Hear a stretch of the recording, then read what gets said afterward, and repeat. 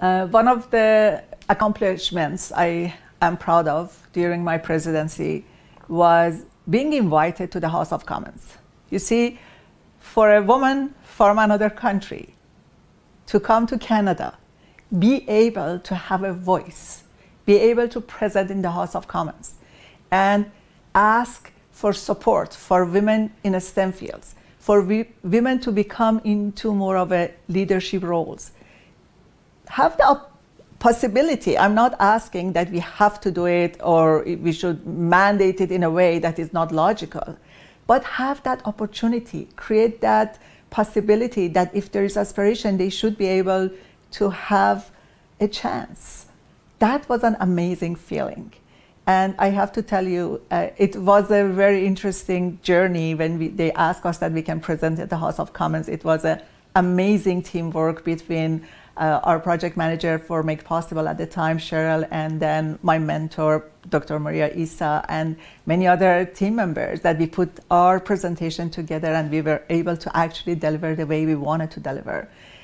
After that, we had to basically host one of the Minister of Status of Women, at our office later. And one of the asks we had was about having a seat at the table when the policies are built, where the policies are made, and that they are impacting women. And we were just not talking about women in a STEM field.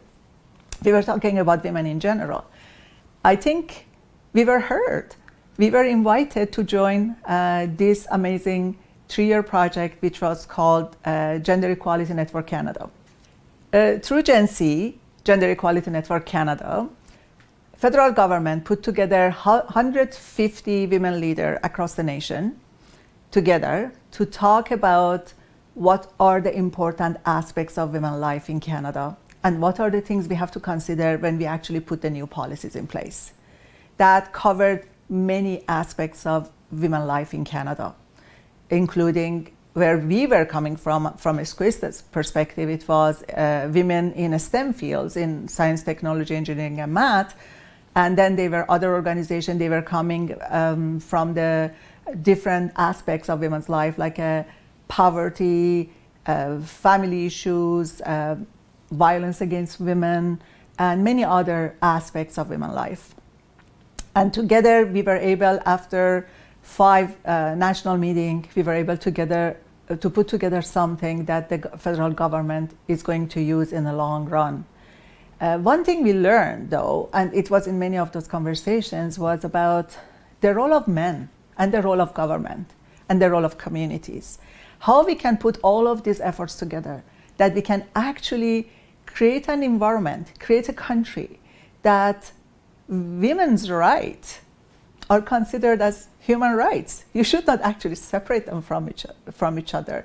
And anyone, and even maybe non-binary rights, are human rights.